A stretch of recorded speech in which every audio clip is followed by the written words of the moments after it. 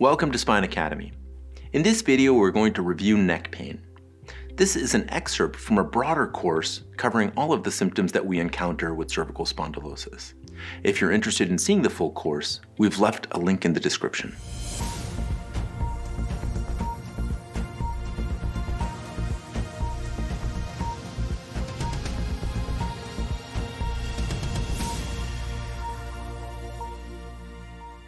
So now we have discussed two of the three patterns of symptoms that we see with cervical spondylosis.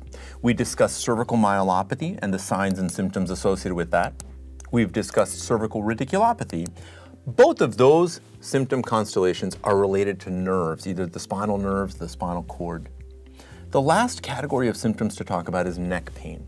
Now, neck pain can have various different causes. There's a lot of different things that can cause it, some of which relate to the cervical spine, like you can see here, but many of which have nothing to do with the cervical spine. They can come from muscles, headaches can cause it, other visceral things, chest pain, heart problems, all kinds of things, esophagus, swallowing dysfunction, ENT problems. There's a variety of things that can be associated with neck pain. So traditionally, if a patient comes in with neck pain alone, it's something we do not recommend surgery for, but often we'll get a workup. I mean, we'll get imaging, an MRI, CAT scan, make sure there's not something very concerning that could be contributing to it.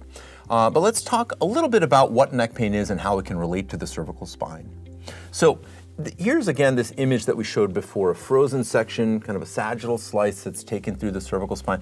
And you can see the discs at the top look pretty good. Here you can see there's some disc degeneration that's more pronounced. It just doesn't have the sponginess and the whiteness, so to speak. Here, you can see here it's a little drier and a little bit less spongy. This is the front part of the spine. Here you can see the frame in here. There's not much in the way of foraminal stenosis, but you can see the joints. This joint looks beautiful, a little bit irregular here. It gets a little more irregular as you go down. The person has a little bit of bone spurring here, but certainly you can have a fair amount of arthritis in the neck or spondylitic changes in the cervical spine that can cause neck pain. Of course, that is a potential mechanism for it. Sometimes from the joints, and we call that facet-mediated pain.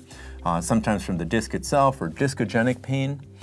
Remember again that these structures, and here you can see a little bit of it, are kind of wrapped in muscle though, and the muscle and fascia, all of those things can cause it. You can have, everybody's had like a muscular sprain or strain injury at some point, kind of pull your neck, sleep wrong, something like that. Those are muscular injuries that can cause neck pain as well. So there are a lot of paraspinal structures, or structures that are around the spine that can cause neck pain as well. And all of that can present as just run-of-the-mill kind of neck pain. There are other forms of neck pain that can come from the cervical spine.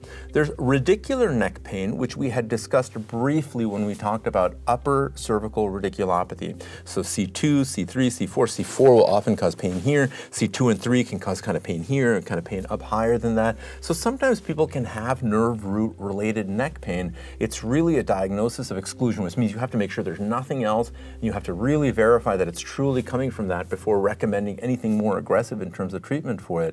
The lower cervical nerves can sometimes cause neck pain, but it's somewhat unreliable. So I would say in aggregate, when you think about neck pain, it's something that we tell people the treatment options for that are generally non-surgical. Physical therapy, chiropractor, acupuncture, yoga, Pilates, there's a variety of things that you can try. We generally do not recommend surgical intervention for neck pain, and neck pain tends to be self-limited, tends to get better with time as well. And that's part of the reason that we try not to do anything irreversible for it.